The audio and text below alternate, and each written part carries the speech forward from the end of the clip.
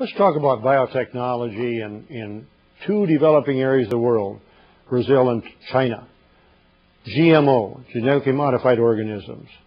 Hello, I'm Dean Klecker for Truth About Trade and Technology. Brazil, and most American farmers are aware that Brazil is saying they're not planting Roundup-ready soybeans, GMO soybeans, when really they are. They're getting bootleg seed in from Argentina.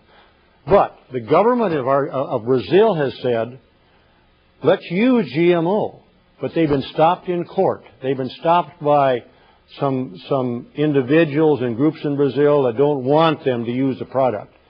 President Cardoso of Brazil recently said, no more problems with our government. We're for it.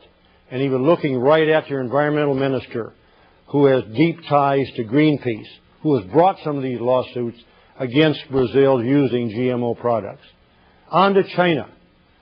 China recently was said by Science magazine, a major U.S. scientific magazine, that they're doing more than most developing countries in the world in advocating for, doing research on, and experiments in GMO products, genetically modified.